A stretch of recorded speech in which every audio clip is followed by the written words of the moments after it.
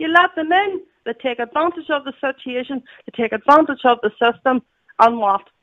I would only be willing to take a family of the Ukrainians in if they were a mother and sister and two daughters who were all bifocal, right, and they were all under 40, and they'd all got jelly wobblers the size of Carol Vordenauks and are willing to line up Monday, Tuesday, Wednesday, Thursday, one by one, to give the Belfield a portion.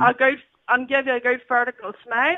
Absolutely, a bit of horizontal jogging, and then they have to pay me 350 quid a shag, and then I'll let them stay, and I'll give them at least 1 day off a week.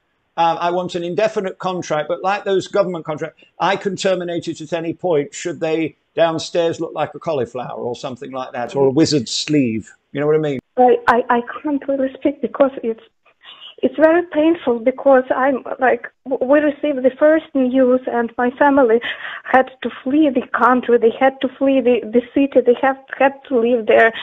Like my father is left behind, and it's the horror of waking up every day and not knowing if your city is going to be attacked by air missiles. And what happens in Chernihiv, Alex, they have no regard in terms of if it is civilian kindergarten, if it is the hospital with the, for cancer treatment, they